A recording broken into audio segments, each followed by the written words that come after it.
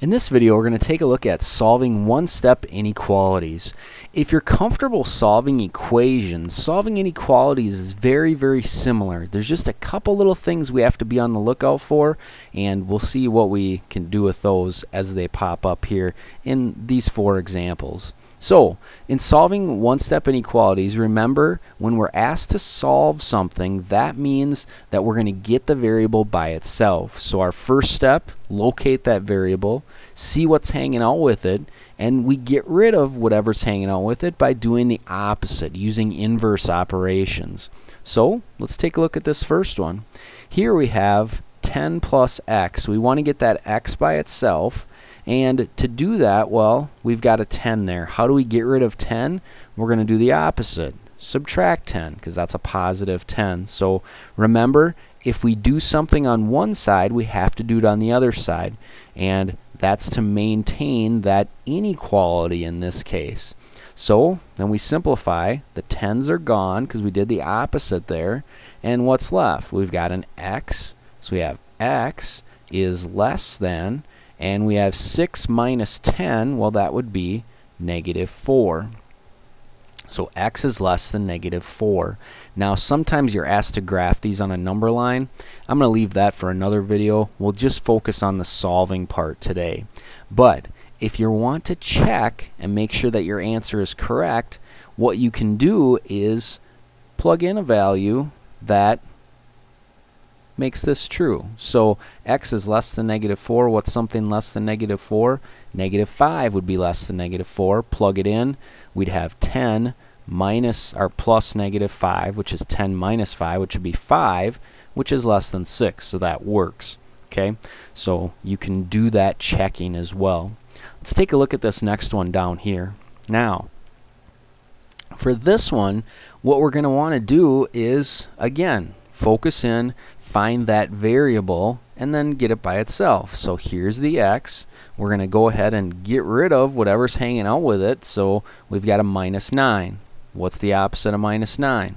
Plus 9. So we're going to add 9 here to get rid of that minus 9. That's our goal.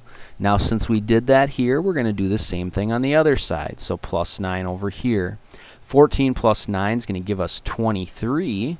And then just bring this stuff straight down. And here's where we need to be a little bit careful with inequalities. Notice I just brought everything straight down. Well, it's pretty standard to write the variable first. So what I need to do is take the x over to this side, and I'm going to put the 23 on this side. Now, I got to change this because this is saying 23 is greater than or equal to x. Now here, I need to say that same thing. So the way that I flip these around, we can just remember, okay, I got to flip this around as well. So like that. But just a quick little double check. Make sure that it's one way that inequalities are often talked about is by eating up the big number. See how it's opening up to that number right there? Just make sure it's eating up the same number. So here it's eating up to 23. Here it's eating up to 23, so we know we've written it correctly. Be very, very careful when you flip the sides, the things that are on each side of the inequality. Make sure that you change that inequality when we go from here to here. That's something that gets mixed up sometimes, so be very, very careful with that.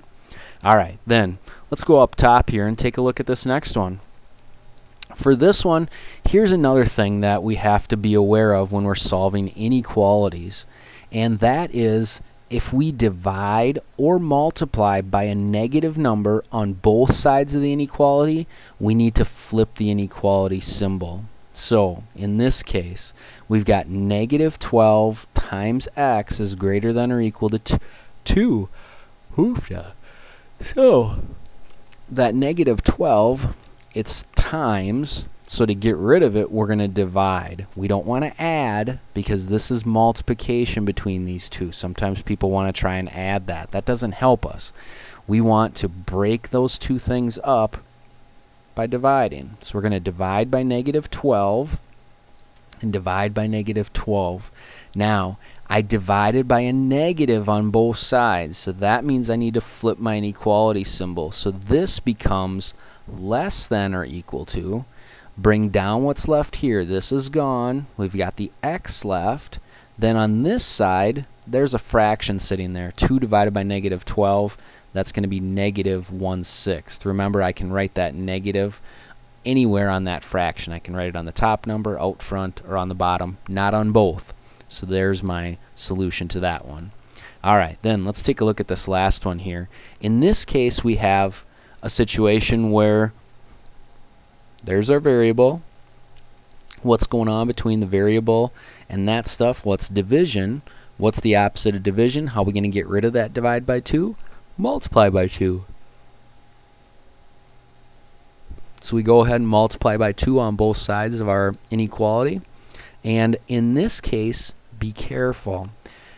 Here's a negative, and sometimes people say, oh, I got to flip the inequality.